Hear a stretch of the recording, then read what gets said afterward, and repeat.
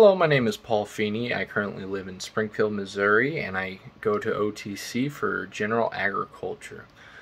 Once I graduate from OTC, I will be going to MSU to pursue a degree in wildlife conservation. I currently work at TruGreen full-time, and my hobbies are video games and playing the guitar. Why I took psychology was because I find the human mind to be very interesting, very complex. I find all the illnesses that are associated with the human mind to be very interesting.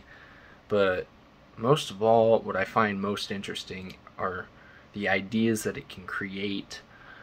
And that kind of brings me on to the most fascinating thing about human nature, which is how people are willing to sacrifice their own lives and many others just for an idea, whether they created it or someone else created it.